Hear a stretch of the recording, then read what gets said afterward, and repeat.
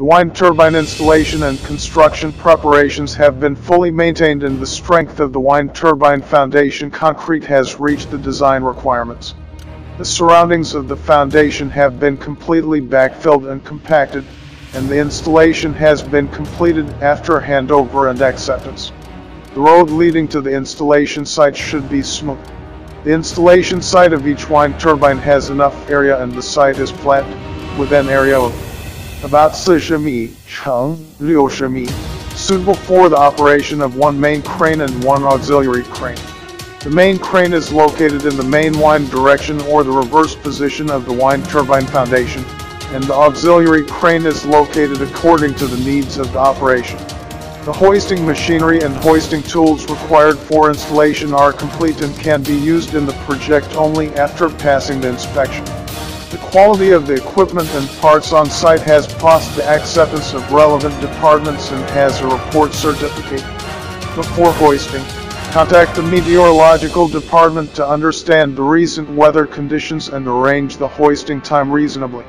The storage, assembly and transportation of the main equipment and storage of the transport blades should be oil sealed and packaged as required. Composite materials do not need to be packaged, but they must be properly protected to avoid collision damage. The blades can be stored in the open, but the blades should be properly protected to avoid damage to the surface of the blades.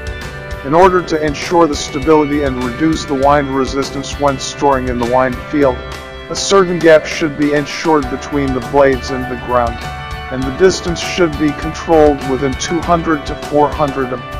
When the blade is transported, it is necessary to line the weak part of the blade and install an appropriate protective cover.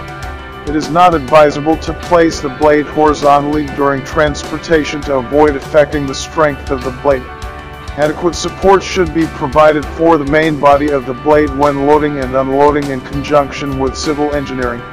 When handling the blade, protect the trailing edge of the blade to avoid local bending and local cracks. The wheel hub should be stored in a clean, ventilated, rainproof and snow-eroded place, and long-term exposure to the sun is not allowed. The wheel hub should be protected from vibration and impact during transportation, and a protective cover should be installed outside the deflector to avoid bumps, rain and other harmful erosion. When loading and unloading in coordination with civil works, the axis of the hub should be adjusted to be perpendicular to the horizontal plane to ensure smooth connection of the blade bolts through the flange. The tower can be stored separately in the open, but it should avoid corrosive media. The bottom of the tower tube should be provided with lining measures and firm fixing measures to avoid collisions. When loading and unloading in coordination with civil works, check the tower for damage in advance, repair it in time, and mark the hanging position of the spreader according to the tower manual. Use a large transport vehicle to transport the tower from the manufacturer to the installation site, and place it within the rotating lifting radius of the crane. The placement site of the tower should be as flat as possible without slopes. The two ends of the tower are padded with square wood, and the two sides of the tower are fixed to prevent the tower from rolling. Before the tower is installed, the dust on the double flanges of the foundation ring and the leftovers of the poured concrete should be removed, especially the flanges and various parts, and no corrosion is allowed. Before installing the tower, check the base and use a level to correct the level of the base. The level of error should meet the manufacturer's requirements to ensure the safety and quality of the construction during the entire installation process. Then fix the power control cabinet on the base. Before hoisting the tower, first connect the hoisting shelf to the bottom flange and upper flange of the tower with high-strength bolts on the ground. Tighten it to the specified torque with a torque wrench, and use a 100T crane to lift the tower at the bottom flange. Another T crane is hoisting the upper flange of the tower. After the two cranes lift the hook at the same time and leave the ground 30 centimeters, the 1000T crane lifts the hook and rotates the boom. When the tower is lifted to the vertical position, lift the hook of a 100T crane. Then use a 1000T crane to place the tower on the embedded bolts of the foundation. Level the tower. Measure the verticality of the tower. and then use a torque wrench to tighten each bolt of the foundation to the torque value after the inspection is correct. Loosen the hook of the 1000T crane. The hoisting of the tower adopts segmented hoisting, which is erected in fixed section by section from bottom to top, and the flanges are tightly connected. Wind turbine nacelle installation. The installation of the nacelle of the wind turbine generator should be carried out in strict accordance with the design drawings. Installation instructions and requirements and installation procedures under the guidance of the manufacturer's specialized technicians. During the installation, it should be selected under good weather conditions, when it is raining or when the wind speed exceeds km/h. It is not allowed to install wind turbines. The installation process is as follows. The installation work is performed by two cranes of 1000T and 100T. In order to ensure that the crane boom does not touch the tower during the lifting process, it is necessary to ensure that there is enough working space when the crane is hoisted. The support part of the crane needs to be padded with a subgrade box, and the grounding area is increased to disperse the lifting load and prevent the ground from sinking. Before hoisting the engine room, park the 1000T crane within the allowable radius of rotation, and fix the three special lifting point tools and hooks of the engine room. Fix the human pull wind ropes on both sides of the cabin, and perform a test hoist first. Lift the cabin from the ground to check the stability of the crane, the reliability of the brake and the firmness of the binding points. Only after the above-mentioned work is completed can it be lifted. During the lifting process, the engine room should be kept flat. If a large inclination occurs, the engine room should be lowered again and lifted after correction.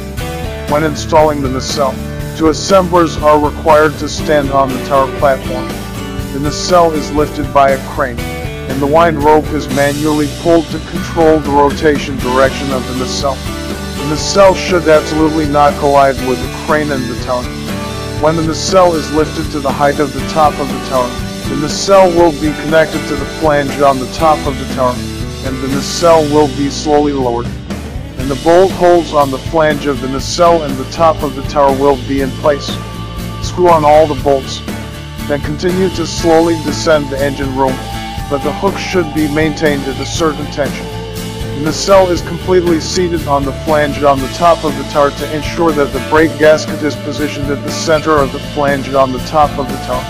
After all bolt tightening torque reaches the manufacturer's design torque, the crane and lifting device can be removed. The blades are installed by ground combination and integral hoisting methods. This construction method has the advantages of reducing high-altitude operations, low cost and high speed. Before installation, a thorough inspection of the blades and hubs must be carried out to confirm whether they are damaged during transportation. According to the requirements of the manufacturer's technical documents, the blades are supported by adjustable brackets in the middle of each blade, and then adjusted and assembled. The hub and blades are assembled on the ground. The blades need to be supported by brackets in a horizontal state. Special clamps are used to clamp the hub. At the same time, two blades are tied with ropes. A 100T crane hooks the remaining blade tip frame through a sling. When using a 1000T crane to lift blades and hubs, in order to avoid blade swings,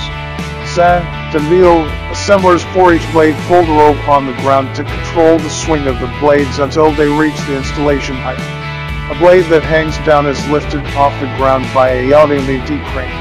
During the lifting process, collisions between the blades and cranes, towers, and nacelles are prohibited, and the ropes should not be entangled with each other. During the lifting process, the position of the traction rope should be constantly adjusted to control the blades not to swing. After the blades are erected, the 100T crane loosens the straps. After the 1000T crane lifts the blades and hub to the main shaft flange of the nacelle of the wind turbine, the installer performs aerial assembly in the nacelle, and fastens the hub in the main shaft flange of the nacelle, and fastens all the connecting bolts to the design torque. After the installation is completed, check the verticality of the tower tube. After verification, All anchor bolts connecting the tower tube and the foundation are tightened to the design torque, and then the connection between the foundation and the bottom flange of the tower tube is secondarily poured. The installed wind turbine generator set is debuged.